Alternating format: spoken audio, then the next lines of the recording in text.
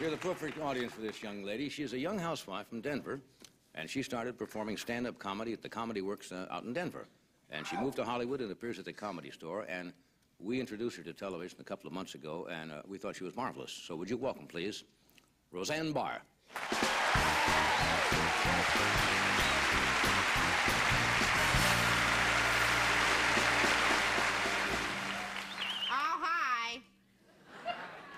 It's a thrill to be out of the house.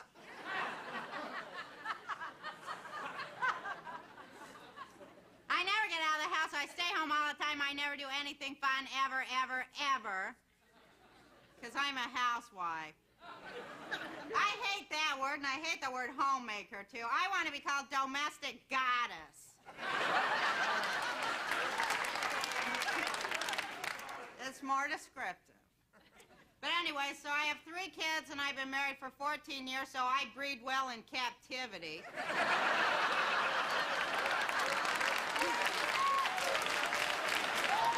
A lot of stuff bugs me about being married, you know, like having a husband and stuff.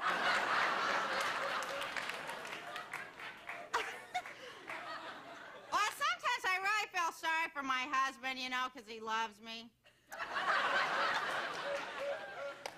Sorry for every guy that ever loved me, because I can't stand to do the stuff they want you to do, you know.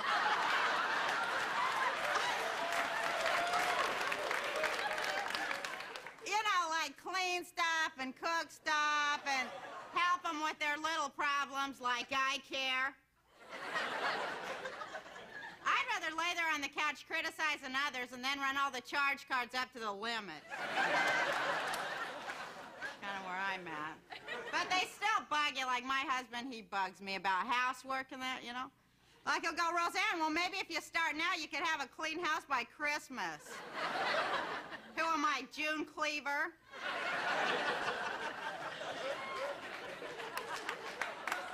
The day I worry about cleaning my house is when Sears comes out with a riding vacuum cleaner. Anyways, well, I am really a nice wife and all, because like every year on my husband's birthday, you know what I tell him? I say, today I'm going to be the wife you always wanted me to be. And I'll say really nice stuff to him just to build up his ego, you know, out of pure love. Like I'll say, God, honey, you're so incredibly handy with those power tools.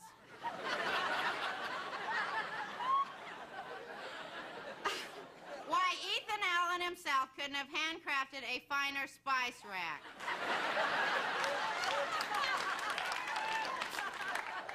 Now, your mother's the most interesting woman I've ever met.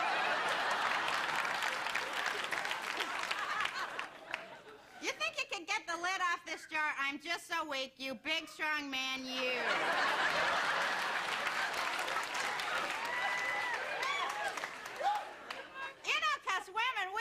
Men all the time, you know.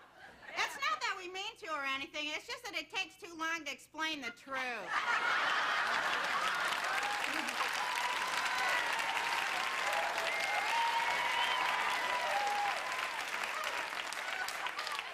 Yeah, so it's like, oh, you're the best lover I ever had. It's never been like this. Stop, stop, you're killing me.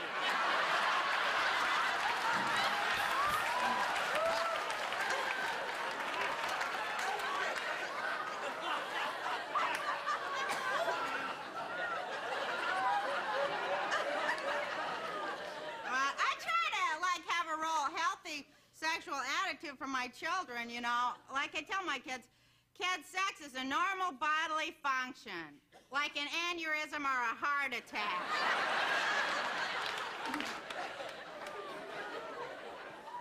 I think I have enough time to go into my sexual problems, but like my queen-size pantyhose is getting ready to give up the throne over here. But I do have sexual problems, like with my husband. You won't even believe this. You'll die. You know what he says to me 2 weeks ago? You'll die. He says to me, Roseanne, why don't you try to be more aggressive in bed? I'm sure. He really does say that, though. Hey, Roseanne, why don't you ever try to be more aggressive in bed? So I thought about it and all like that, you know. Then last night we're laying there, and he reached for me, so I said, no!